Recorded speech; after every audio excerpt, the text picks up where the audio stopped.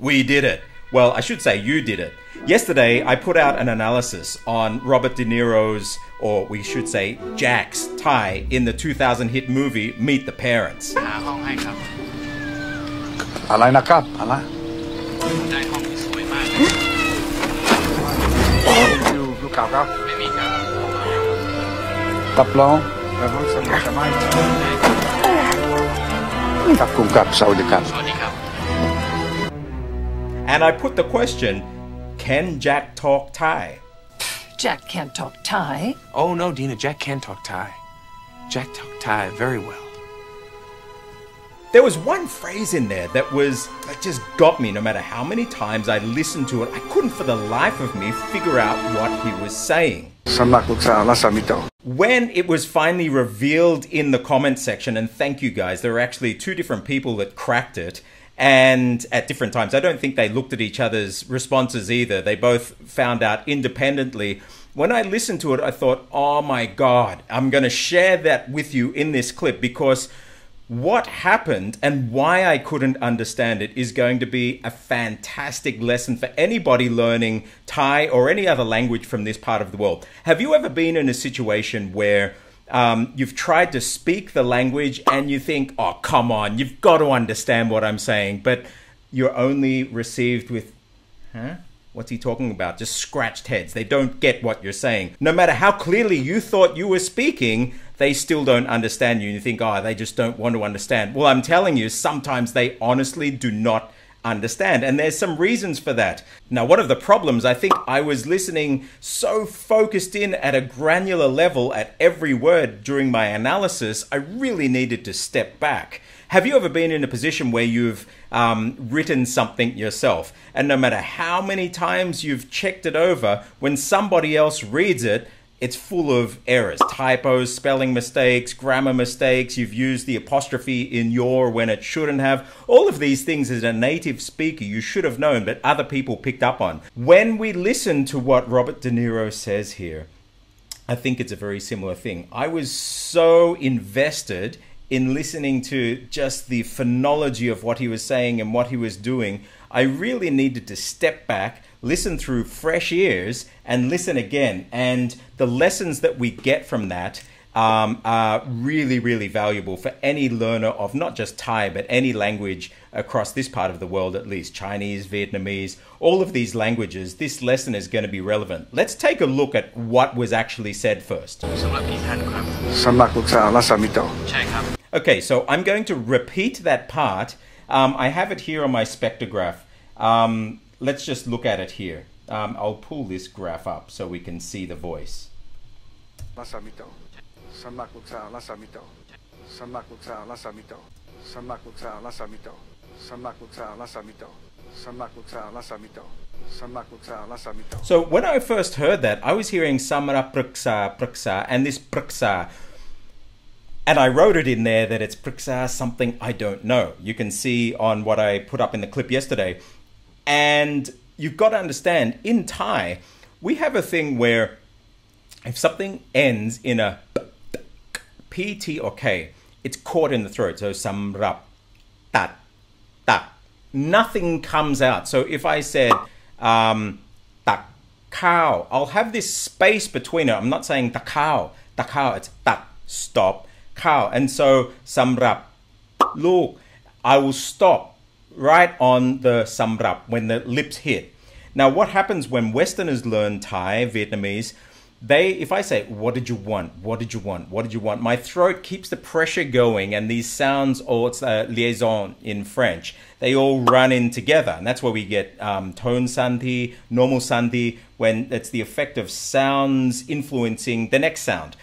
But in Thai, at the ends of words like this, samrap, luksao, the glottis stops, the air pressure stops, and it goes on. But what's happening here is his air is still pushing out. Let's listen.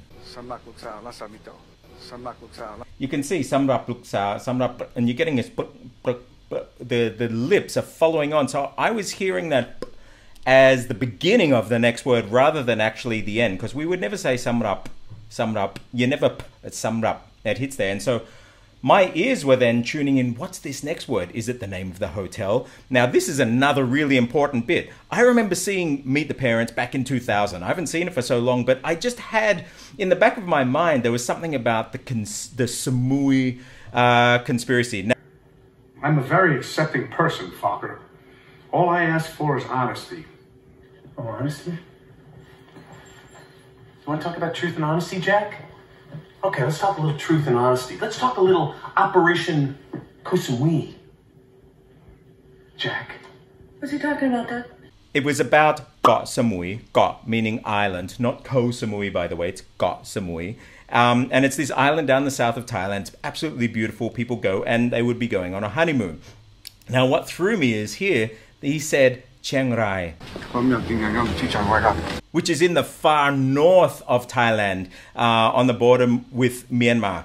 And so when he said Chiang Rai and I was expecting Got Samui, I was thrown. I'm thinking, okay, is he going to be saying the name of a hotel property or something? When he said this specimen, let's hear the whole phrase, sentence, the interaction.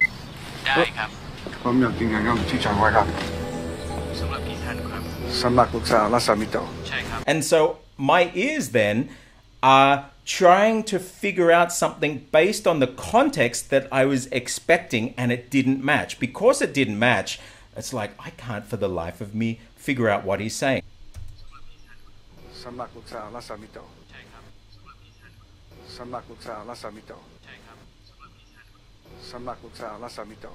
Okay, so the first bit, สำหรับกี่ท่านครับ for how many people. So I'm expecting an amount of people or something that's going to indicate how many people. So that was throwing me. But the reason it threw me, listen to the end.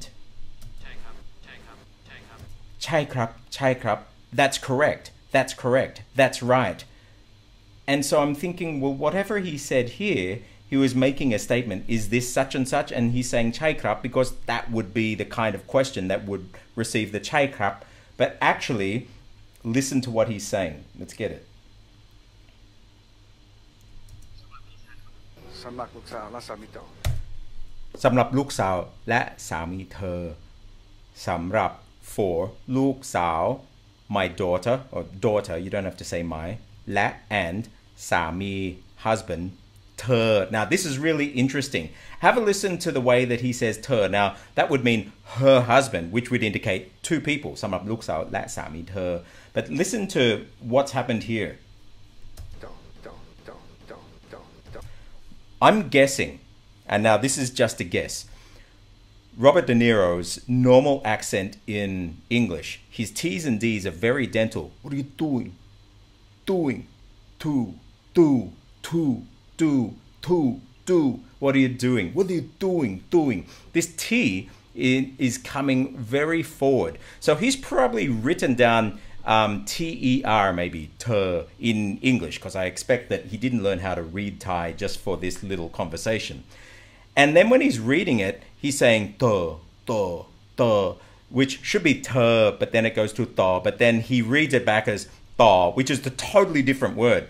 So what he's saying here is สำหรับลูกสาวและสามีเธอ but it comes out as สำหรับลูกสาวและสามีต่อ สำหรับลูกสาวและสามีต่อ and not only that he has the so สำหรับปรึกษาและสามีต่อ สำหรับปรึกษาและสามีต่อ let's listen again สำหรับปรึกษาและสามีต่อ สำหรับปรึกษาและสามีต่อ สำหรับปรึกษาและสามีต่อ สำหรับปรึกษาและสามีต่อ why didn't I hear that first? I think because of one, all of the noise of what I was expecting to hear, the next phrase threw me, and just the general prosody of what he was saying wasn't what I was used to or what I was expecting to hear. This is an important lesson. You might think you're saying it clear enough in the language, but especially in languages like Thai, where there's very low tolerance for different kinds of accents when you're speaking in Thailand, no matter what province. If you're speaking the provincial dialect,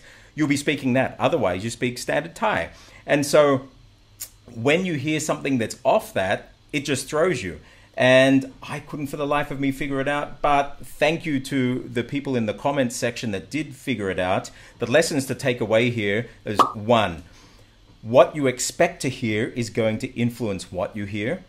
2, when you're so focused on trying to focus on one little individual thing, you might be missing the full message. And sometimes you just have to step back, listen with fresh ears, look at things a little bit blurry so you can start to see the full picture. 3, in this kind of context, the next statement, chai krap, it actually totally threw what I thought I might have heard. And so then everything was trying to fit into that. So context, prosody is everything. And also like the environment and the background of the speaker that you're speaking to. What are they expecting? This is a very important lesson. Thank you to the guys that figured that out for me. Robert De Niro, for what he did in that clip, it's pretty impressive.